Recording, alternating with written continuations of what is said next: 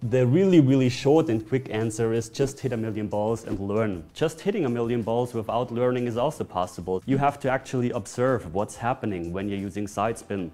And I remember when I started playing pool, I didn't know about the physics. And this was a huge problem. I didn't even know about deflection.